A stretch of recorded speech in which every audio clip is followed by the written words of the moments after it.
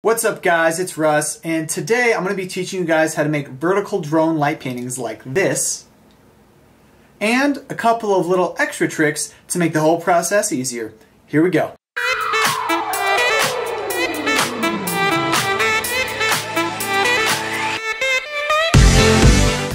Before we get started, if you haven't seen my other video, which I'll have pop up around here, I recommend going to see that first because you want to. This is the second step in complicated drone stuff. So you want to make sure you understand the first step first, and then you can move on to the next thing because there's a lot of intricate parts, and I want to make sure that you're comfortable and not just diving right in. So if you haven't done that already, make sure to go check out that video. So I just grabbed the LoonCube logo from the internet. It's a simple shape, and I wanted to show my appreciation for the product that I use all the time to do this. Secondly, you might have noticed already that in the last video with the Iron Man mask, the image was much bigger than the image you're seeing on the screen right now. Reason being is we no longer have to try to maximize the space to make the image look like it's the right size, right? Because we're not super high up, we don't need to be, because we're at a vertical plane. So you can make your drone light painting much smaller, which is not only good to not have to worry about helicopters or anything like that, but in certain no-fly zones, you can only go to a certain height. And this, most of the time, I've never had an issue, never has an issue with going too high. A lot of the times I'll go up to like 60, 70 meters max, and I've never run into an issue, so it works out great. Okay, if you've seen this video before, you know how we're gonna start. I'm gonna just take number one, make sure that my tack is 0.03, and bring it down here, press OK, and go through it until I get through most of the points. But I'll show you in a second here what I really am chasing after. So now that we've got 7 points in, right? And I'm going to take the 7th point and I'm going to copy it, okay? And so this really becomes 0.8. Now I know it's in the same exact spot, and normally when you would create something like this, the drone wouldn't fly because the 2 points are literally on top of each other and it won't work.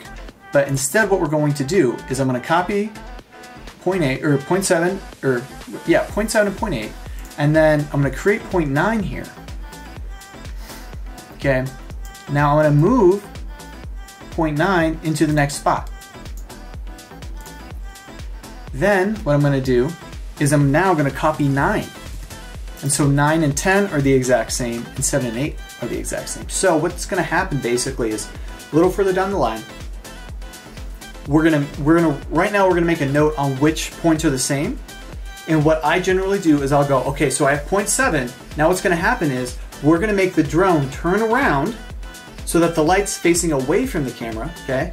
And it's gonna, if this is where the drone is, right, this is where it's making the shape, I'm gonna have it turn around as it goes backwards. So the light's over here. So now, as it's turning around, because it's gonna take time to rotate, to come back, then it's going to fly over to the next point behind. So if this is where it is, it's going to go, yeah.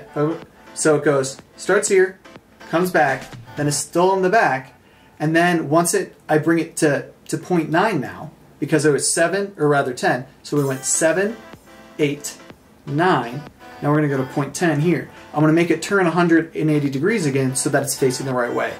So this does require a little more work. But if you don't want to if you're worried about covering the lens or not, or if you want to make it really, really good and perfect, this is the way to do it. One caveat, however, is when you have it higher than, say, you have it around 40 meters, or starting at 20 meters, the issue becomes is that because now that you're shooting at an angle, right, that rotation, you're going to see a bit of where the drone rotates. So you either have two options in this case. Either A, you're gonna really fly the drone really low to the ground, and that way, because your plane of view of sight, one of those, you understand what I mean, is like right dead on, you won't see that. But if you're higher, then what you might want to do is you might want to rotate the vertical image to move a little bit, like at an angle like this, and then that will also get rid of that problem. But we'll get to that in a little bit. So I'm going to finish this out real quick, and I'm going to make notes on what points that I need to do.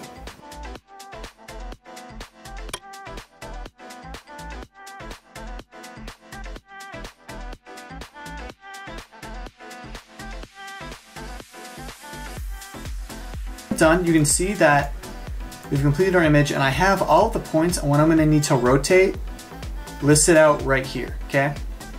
So now that we have that, we're going to export this as a KML and do the same process we've done before. I'm going to do save place as. We're going to keep it at LoomCube Twain logo because that's the part that I do it at. So I'm going to save it. Cool, got it. Now we're going to do the same process that we've done before. So I am going to Mission Hub Glitchy like we normally do. Okay, so now I'm going to import, choose the file. It's a LoomCube Twain logo. I'm going to import that mission. Cool, we have that mission. Now, what you're going to have to do is you're going to have to go to missions and export as a CSV. Okay. Now we've downloaded this as a CSV now, so that's good. Now comes the part where we make it vertical. Okay. Because I'm going to leave a link for the vertical converter in order so you don't have to do it in Excel.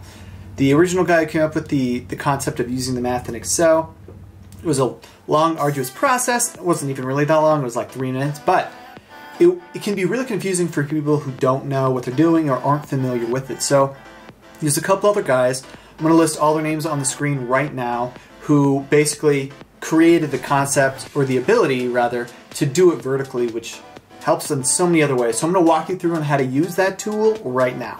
First things first, with the link to the Google Colaboratory in the description. First thing I want you to do is I want you to go to File and then just click Save a Copy in Drive.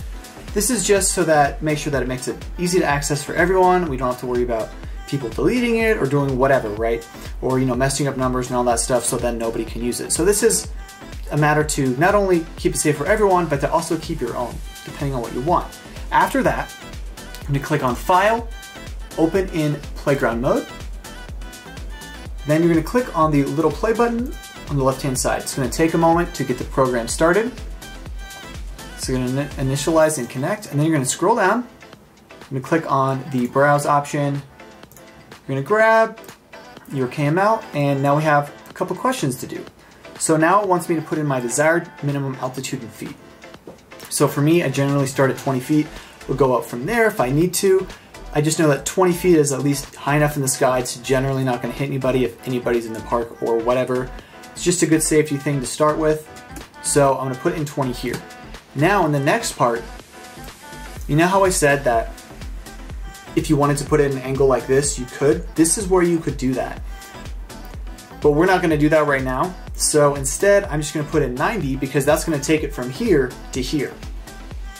And then after those, you're just going to click enter a whole bunch more. So you don't need to worry about them. It's going to do some processing. And now we see what it looks like in a vertical plane. Then it's going to automatically download the CSV file for you. And then once we've done that, we're going to go into Mission Hub Glitchy. We're going to import the file that we just got.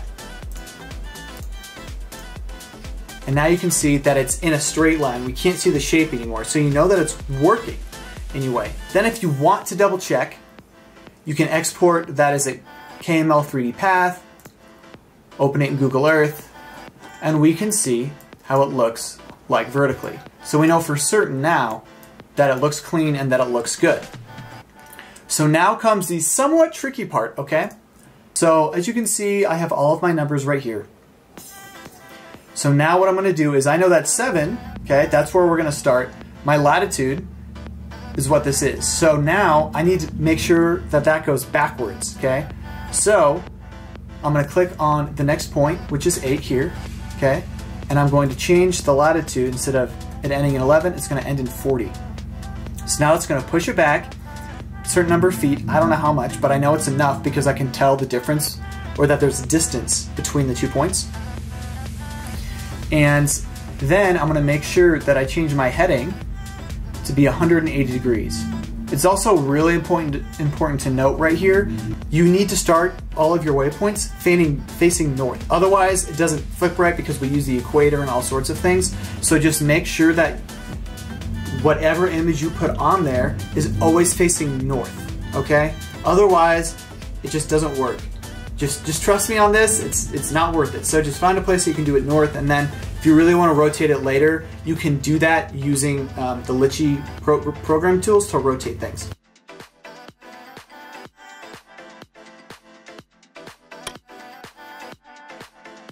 points. I'm gonna go make sure I'm gonna just save it right now just so I have a copy.